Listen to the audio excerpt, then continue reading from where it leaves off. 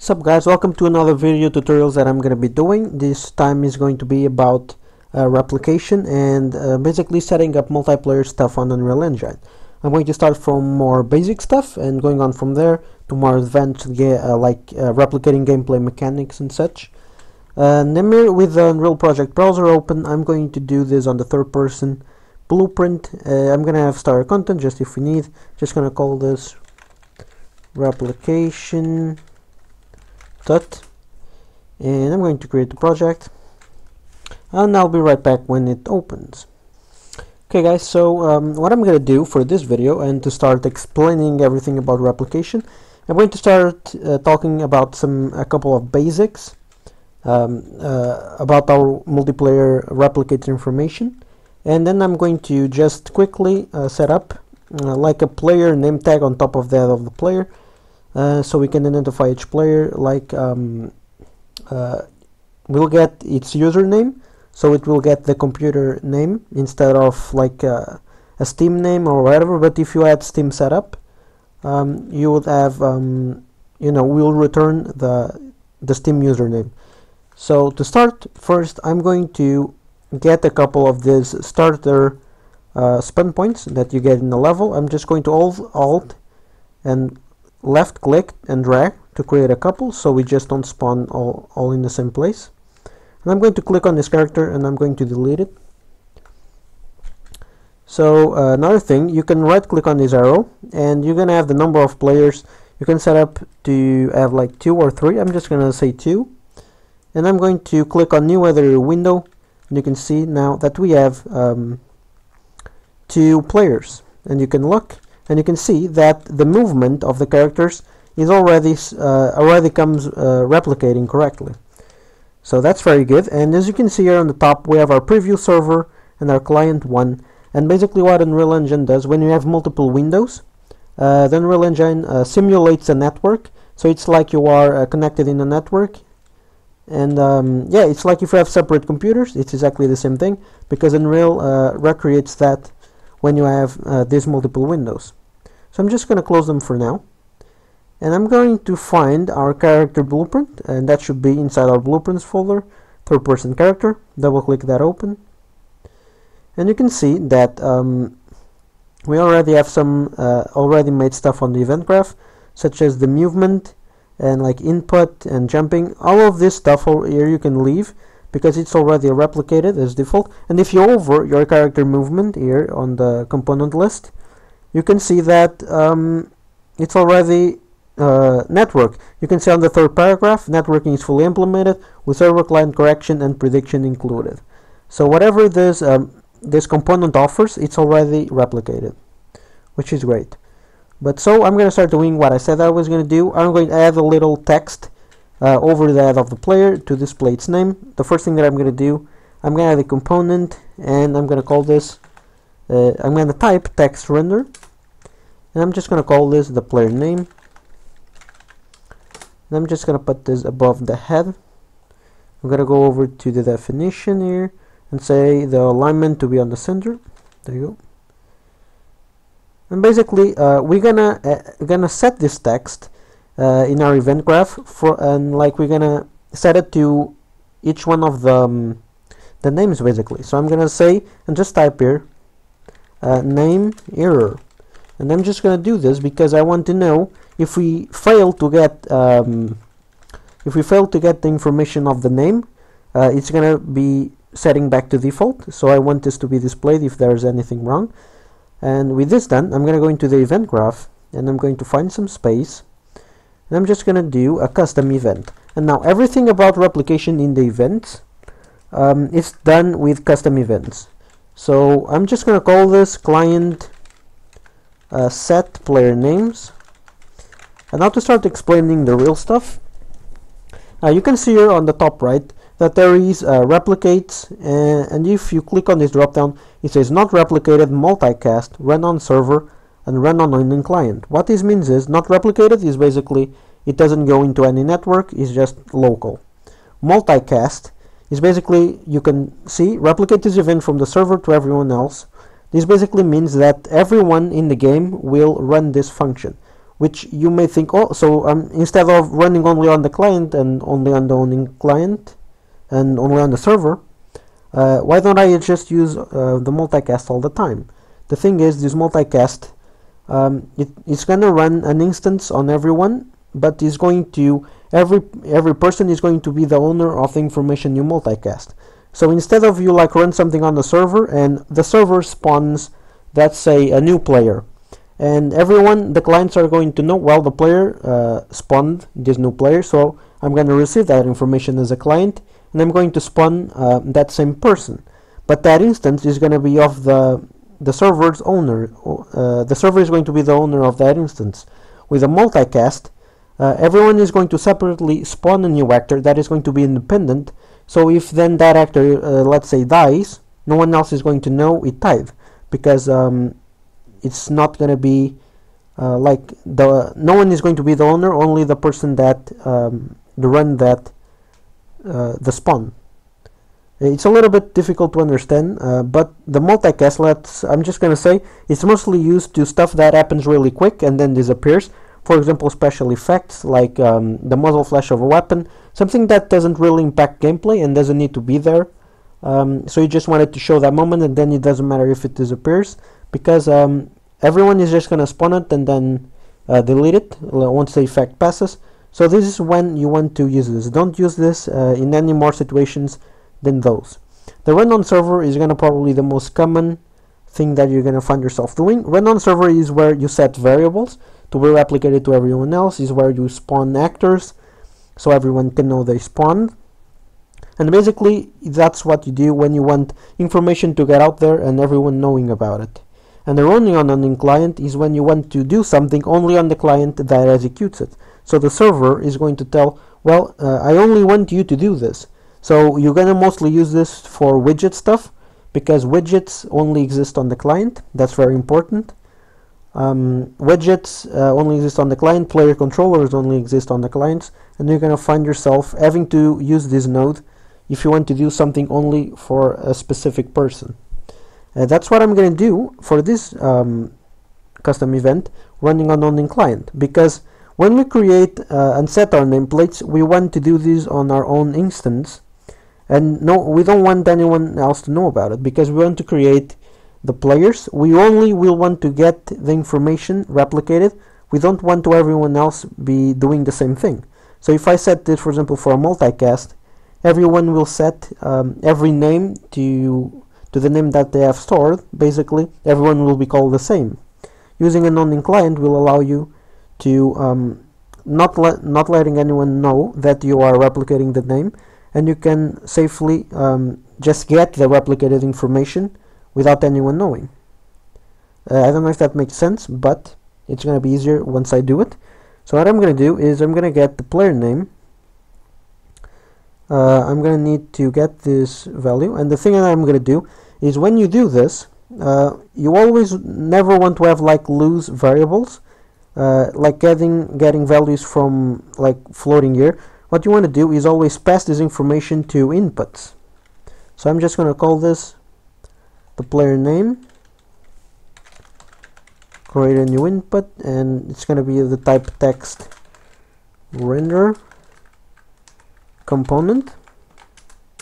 The reason that you do this, it's because if you are getting or setting something that it's not yours, you're gonna get, when you drag from some place, or like over here, if I drag this and get, you're gonna be getting your instance of this data. You are not getting from where you ran this event graph, this event, sorry.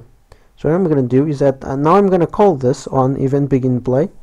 So I'm just going to type event begin play, and you can see that we can call this now. Okay, and now you're gonna have this little input where we're gonna pass this information. So just drag in the graph and connect this. Now logically you might think, well, you're doing the same thing as dragging from over here, but the thing is, this event begin play is called basically it's the server executing it.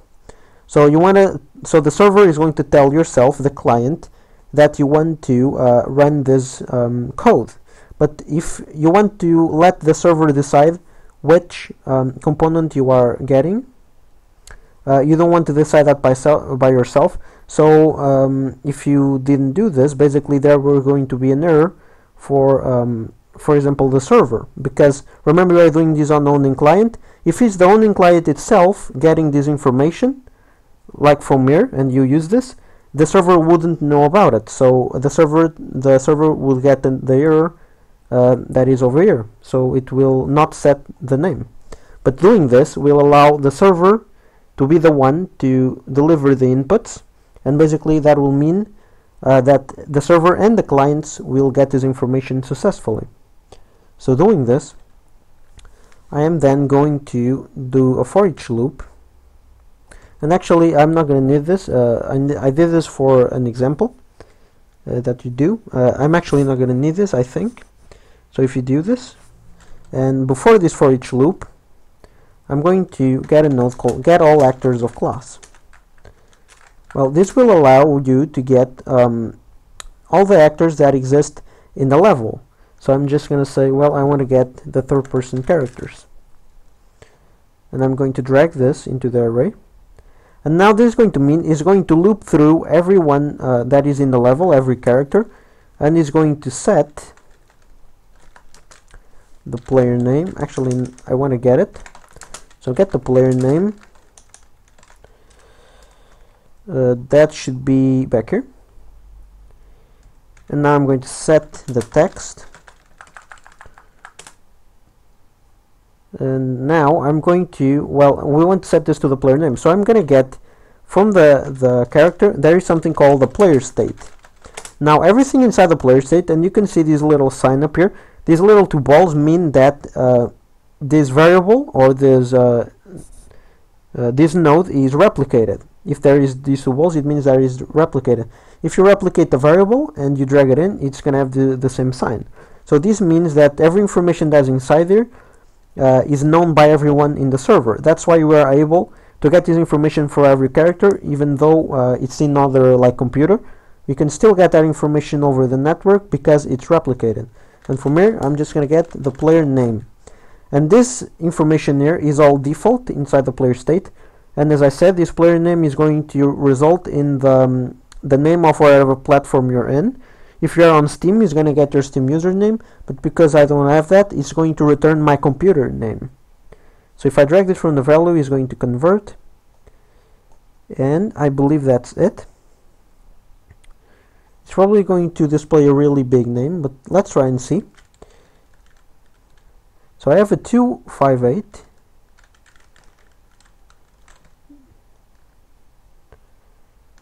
Oh, that's interesting.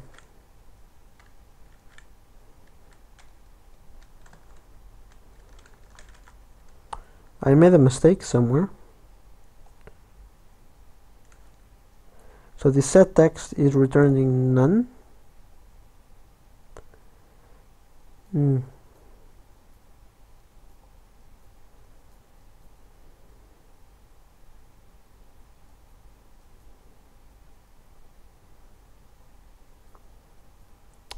Okay, there's something weird going on. I'm just gonna pause and figure out what's wrong.